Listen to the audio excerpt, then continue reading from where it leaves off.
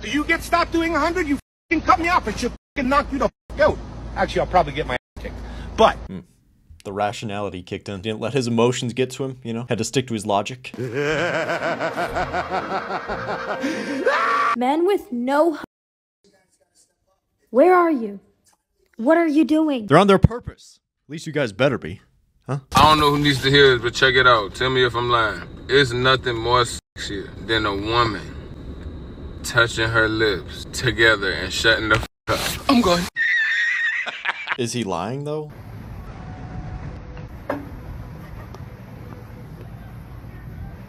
No. Don't be the simp who's buying the girl a drink. She's gonna finesse you. I hear girls say it all the time. They will try and get guys to buy them drinks and then f off, because if you're gonna buy them a drink, that doesn't mean they owe you something, but they will just use you for what you offer them. Same with VIP, guys will invite girls to the table, get finessed, they'll off with a bottle. Quite often it's not what you're saying but how you say it. You could say the most ridiculous thing, but if you're saying it in a jokey fun way, you're coming across that you have a bit of something about you that you'll like. So true, bro. It's so much more about how you say something versus what you are saying. If your attitude is fun, jokey, playful, a little bit seductive, that's what she will focus on, not the actual words that you're saying. Women view the world through an emotional lens, so they will focus on the vibe, the emotion of the situation, rather than the actual words that are being conveyed. You can get away with most things you say, as long as you say it with a smirk. Hey guys, look at that rock. Oh yeah. I forgot. I'm lonely. Loneliness. The isolation is intentional. They want us separated and divided. They don't want our minds meeting and figuring out all of their plans. You can be the guy that brings people together. You can create the friend group and plan all these activities. It's well within your power to do so. You can lead the people in your surroundings. You just have to become that guy. Just start talking with more people, bro. Especially the other solo dudes around you. I'm sure just me bringing this up, you'll probably think of a few guys. Just go start talking to them about anything. Hey, what's up, bro? How's it going? Most men are going to be looking for something similar to that. You just have to be the catalyst. Start the interaction. Afternoon. What can I do for you? I need to buy a gun. Helen's tomorrow.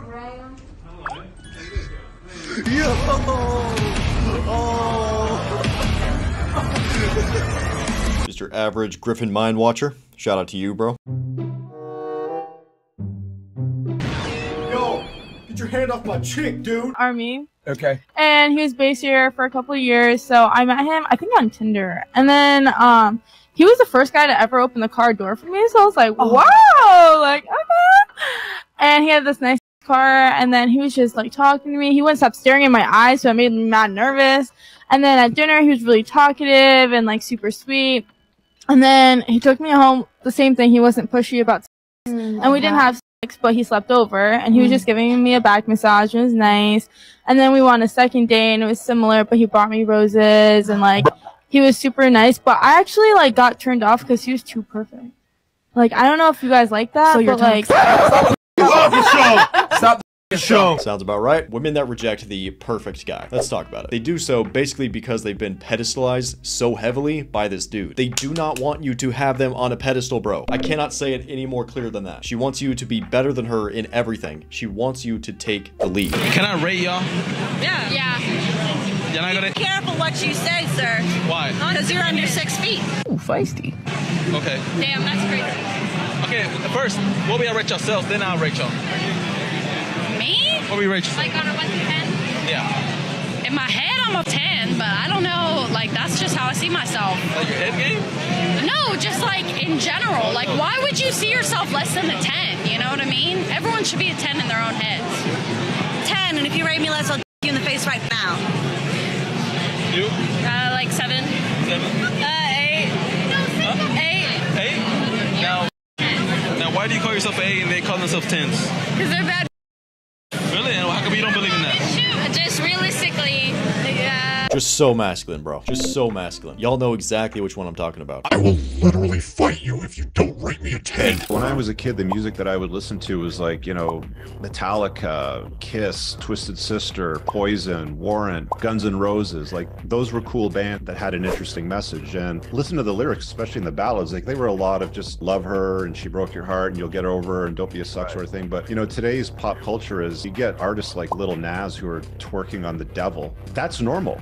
how do you fight the woke narrative of like the mainstream? There's something in the human mind that allows us to be subliminally programmed by our surroundings. I realized this a few years ago with the music that I was listening to. I was listening to like Lil Peep, Mac Miller, Juice WRLD, and I came to the realization that like all of my favorite artists are in the grave, and they went to the grave young. And in all their music, all they talked about was depression, drugs, anxiety, feeling alone, losing their chick, being heartbroken, just depressive content. And it was something I could relate to at the time, but in then prolonged exposure to it, I really think it just became toxic to listen to, especially if you're trying to change your life and get out of where you used to be. Everything in your environment influences the way you think. Your subconscious picks up way more than you can imagine. Like, you are not just watching this video right now. You are looking at the trash in the corner. You are looking at the unfolded clothes behind you, but your conscious mind is just not picking it up. Pay attention to all of your surroundings. Remove everything in your environment that could be potentially toxic. Music and your environment becomes a self-fulfilling prophecy. You're consuming all this content and it ends up reinforcing and solidifying what you're already feeling. You're listening to the music. I'm alone. I'm alone. I'm alone. I'm depressed. I have anxiety. I do drugs. Just reinforcing that over and over and over. Improve your environment and it improves your life. Show me your tax returns, show me your bank statements, show me your face, show me your profile, your side profile, show me your body, top to bottom, do a 360. Those are the requirements for you to come for me. Those are the requirements for you to come for me, okay? I'm not, you think I'm joking, it's the actual truth.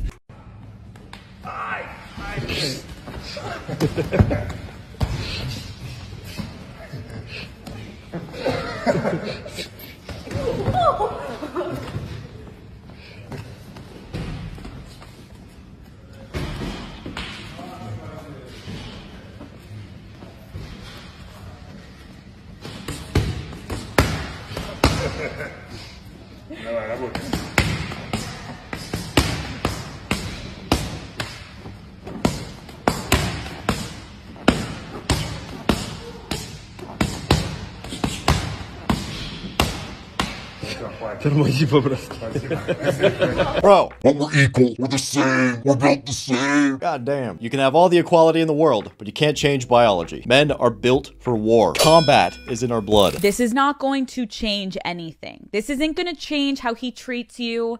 This isn't going to change your love. This isn't going to change your forever. Like, this means nothing. Quiet. Day 22, baby. What do you get if a dinosaur kicks you in your rear end?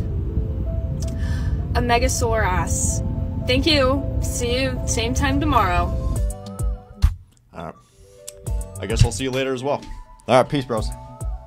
Subscribe, goddammit! Look. Subscribe, okay? We're gonna hit 1 million. Alright? 1 million. Right here. 1 million subscribers. Do it.